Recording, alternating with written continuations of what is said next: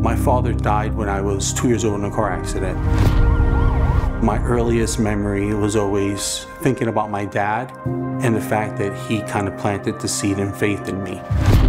Through the turmoil, one thing remained constant: his longing for the church, for the solace of adoration. At that day and beyond, I realized there's something so powerful. With an unwavering devotion to the Blessed Mother, Robert Ramos found his calling to share the Rosary's 15 promises. Mary, My Mother. Saturday, January 6th at 9:30 p.m. on Shalom World.